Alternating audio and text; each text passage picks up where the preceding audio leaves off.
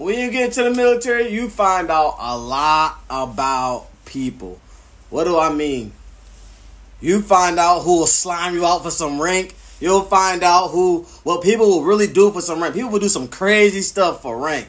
You'll find out what people do to get a level up on you. You'll find out who was bullied in high school. You'll find out who was an outcast. But you also will find out what the meaning of brotherhood and sisterhood means, right?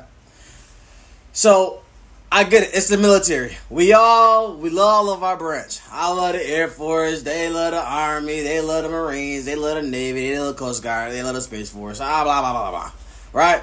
We all talk junk about each other. We talk smack. Yes, we do. But let something go down. Let something go down in the bar. Let something go down in the club. Let something go down like in the street. Let something go down.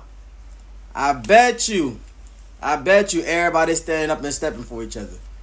It's just how it is, you know. It's the military life. Yes, it's a love-hate relationship. We love each other, we hate each other, but cool. But at the end of the day, we brothers and sisters in arms. Like, we family. It's crazy. It's crazy. You find out a lot when you join the military. You find out a lot.